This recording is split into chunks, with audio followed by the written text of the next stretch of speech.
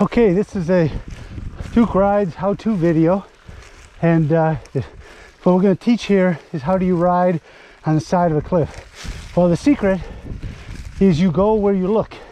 So if you're like totally scared about going over the edge, look at the middle of the trail. Look at the right-hand side of the trail. But whatever you do, don't look where you don't want to go, because the laws of physics are such that is exactly where you're going to go. So I'm looking at the middle of the trail. This is the Duke Rides video. Hope you enjoy.